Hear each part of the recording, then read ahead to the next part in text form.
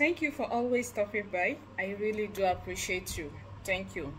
Please, if you haven't subscribed, could you please kindly click the subscribe button?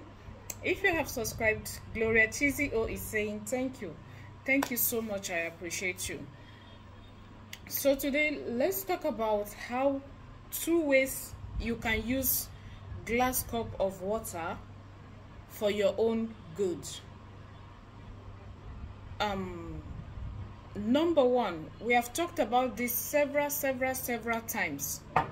Do you know that glass cup of water, when you add sea salt to it, drop it at strategic places in your home, pray over it, do you know that it can absorb negative energies in your home? Yes, this is tested and confirmed. Now, some persons always ask, when I make this video, must it be in a glass cup? Reason why we talk about glass cup is so that you will be able to view. Now, most times, if it is a home that has much negative energies, or a person that has much negative energies, after some time, the water will have so much bubbles, so much bubbles all around it, tiny bubbles all around it. That way you will know that your house needs spiritual cleansing, or you yourself need spiritual cleansing. For how long you can keep this water? 7 days, then dispose it. But today, let's talk about how you can use a glass cup of water and sea salt, pray over it. If you have something that has been disturbing you, that has become a constant occurrence, you don't know what to do about it, or you feel someone is disturbing you and all that, you don't know what to do, get a glass cup of water, add sea salt into it, and pray into it, asking God to reveal to you whoever it is that is disturbing you, whatever it is, or what you need to do about a particular situation that's been bothering you. Now, remember something, align this with serious prayer and fasting, because there are some things that will be disturbing or bothering you. You realize that even whatever it is may not want you to see that they are the one, or is that, I don't know how to put it.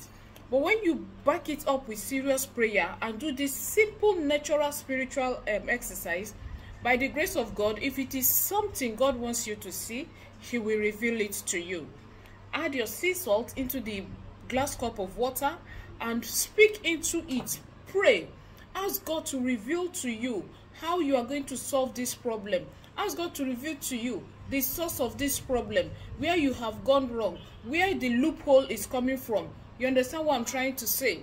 Now, when you know the source of your problem, 50% it is solved. What do you do with this glass cup of water? Just drop it at the edge of your bed, where you decide where you lay your head. I'm not saying you should keep it on your bed before the water will turn over, but if it's a stool or something, it should just be the side where you lay your head, where your head is. You understand? Keep this water for 7 days also. Within these 7 days, observe your dream. You're going to have a revelatory dream. Note that dream. Sometimes we keep saying or thinking, oh, it's somebody that is doing you. Meanwhile, there is nothing like somebody that is doing you or something.